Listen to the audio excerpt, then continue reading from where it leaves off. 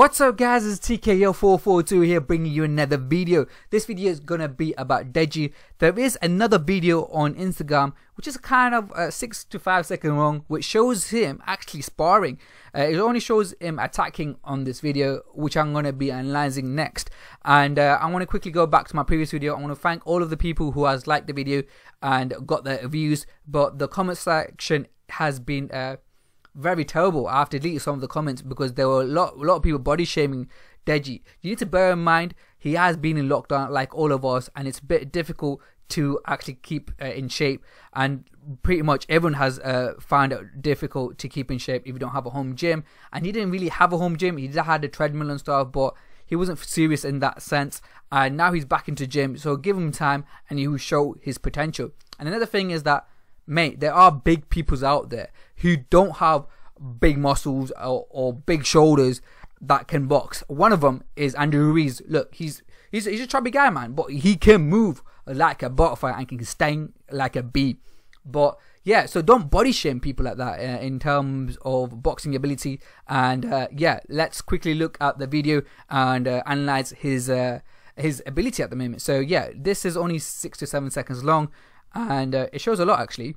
So he goes one to the head, a couple to the body, and that's a huge improvement itself. The reason why is that previously with Jake Paul, body shots weren't done a lot, and if he can implement this in the next fight, which he has, it would have been so good. Because if the body shots wears the other opponent out, and well, body shots literally, if you know about boxing, it actually is a key. A lot of people don't go for the body shot because they're trying to aim for the headshots, and like pretty much everyone aims for the headshot at the moment.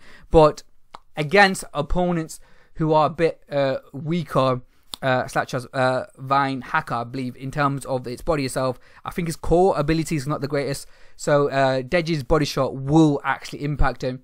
A couple of changes I would do in sense of that, he's always keeping this hand here, his right hand, very low.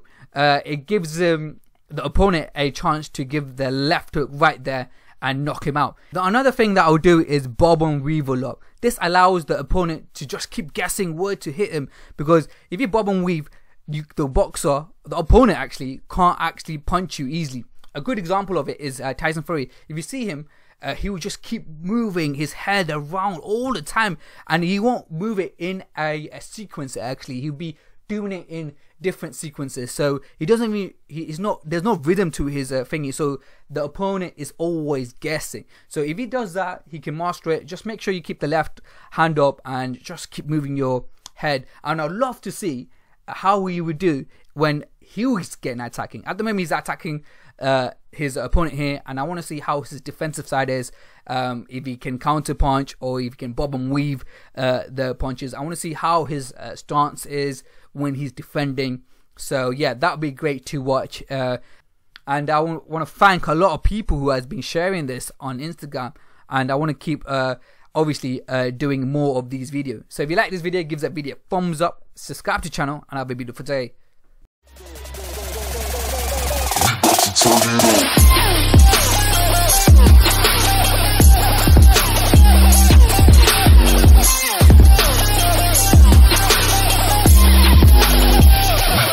it on.